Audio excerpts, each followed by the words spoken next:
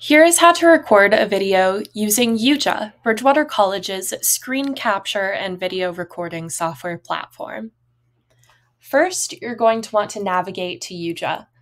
The URL will be bridgewater.video.yuja.com. From there, it will prompt you to do a single sign-on through Bridgewater College on the top right-hand side. When you log in, it will prompt you to use your BC email address, in which you will see this dashboard here. Here are videos from the college shared on EnterpriseTube, or the college's channel.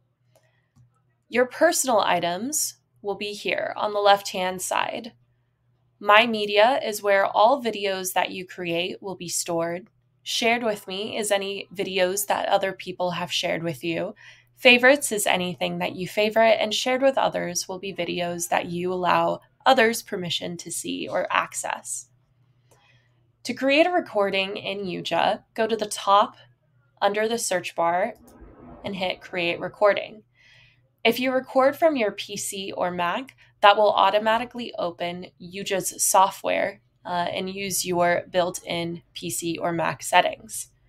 The easiest way to record with Yuja is to record with their browser Capture Studio, which will be on your desktop browser instead of in their software application. Title your video. My Yuja test will be the title of my video today, and then click Start. Here it will show you different screen recording options, audio options, and video options. If you want just the camera for you talking, make sure you just have camera highlighted here. If you want both screen recording and camera, specify the settings of what screen you want to allow Yuja to record, and then share it. Make sure that Yuja has access and permissions to your microphone, camera, and screen recording sharing settings.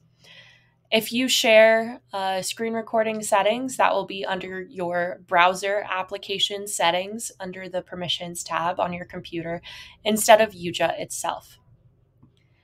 Then what you want to do is click Start Recording. When you start recording, the Capture Studio will look a little bit like this. When you end the recording, you will have the option to upload the video to your browser or discard it. If you are happy with your video, press Upload and it will take a few minutes to process.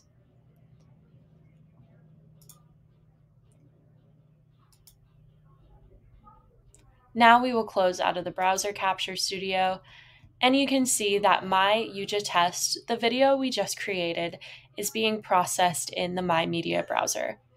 This may take a few minutes, so it requires some patience. So now we have our video recording uploaded here in Yuja. We will get to editing that as soon as we go over how to record using the application software. So if you haven't downloaded the software yet and you would like to use it, click Download to install here. When you download and install it, you're going to want to put it in your Applications folder and then find the Bridgewater College organization upon launching it. When you do that, it'll prompt you to do a single sign-on login with your Bridgewater College email address, and then it will ask you for permissions to use the camera, microphone, and screen recording. You will need to enable those permissions in your computer's system settings in order to give it access to record. So say record from your Windows PC or Mac instead of the browser Capture Studio, and then press Start.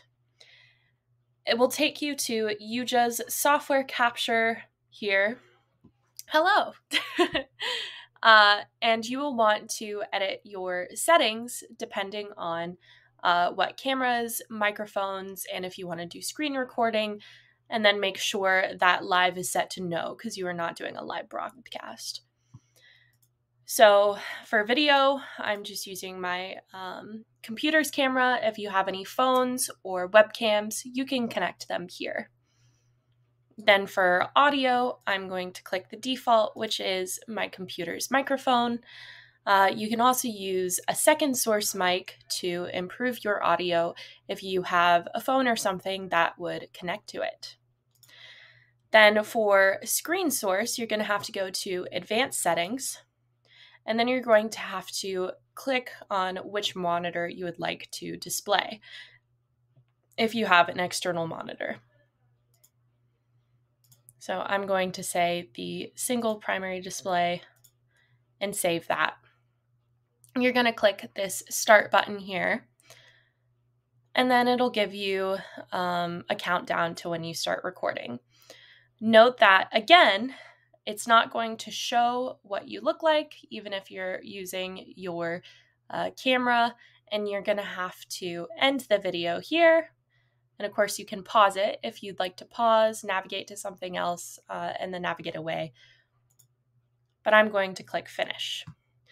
Then it'll let you know that your recording session has ended, and then you can delete the recording that you just got if you don't think it's good, or you can save it, and when you save it, it will show up in the My Media tab of your browser on yuja.com instead of in the Yuja application. So you always have to navigate to the browser to view that video.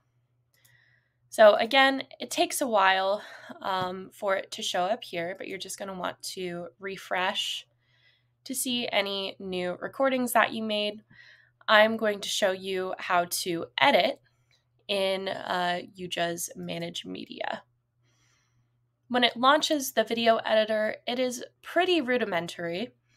So you have a couple options here. This is going to show you the waveform.